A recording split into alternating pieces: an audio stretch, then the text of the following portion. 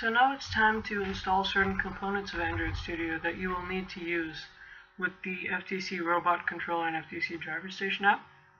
So if you already have Android Studio before the previous video tutorial, then just go, and it automatically goes to your most recently worked on project.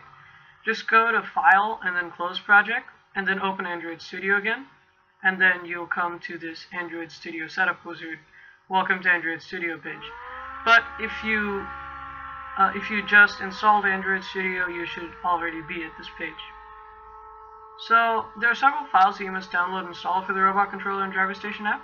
So click Configure over here, then hit SDK Manager.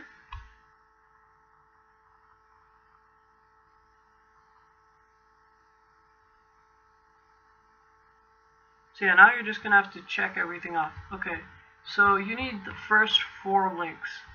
So, and the first 3 should already have been installed when Android Studio installed. So check off the 4th one. And then after that, check off, you don't need this Android M preview, you can uncheck this if you would like. Check off the Android 5.11 or API 22. Check off the Android 5.01 or API 21. And then check off, so go to Android 4.4.2 over here, and then check off the SDK platform. And then go down a bit more and select, oh wait, no, never mind. Select Intel 86 Atom System Image over here under Android 4.4.2. Then keep heading down, then make sure that the Google repository is selected and the Android support library. And then also make sure that the Google USB driver is installed. So this is a lot of files. This is nearly 20 gigabytes worth of files. So there are some files in this that you do not need, such as system images. So if you would like, you can uncheck the system images for Android 5.1.1 and for Android 5.0.1.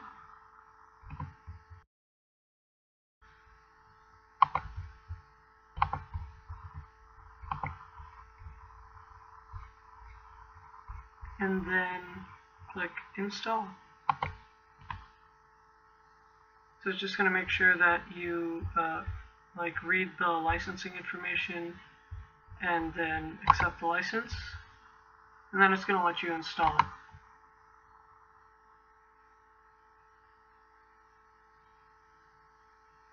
So this is still a lot of files. This is, I believe, nearly 15 gigabytes of files. So it does take a long time. So be patient, and I'll see you at the next step. You are now done with the Android SDK installation. Now on to the FTC SDK installation in the next video.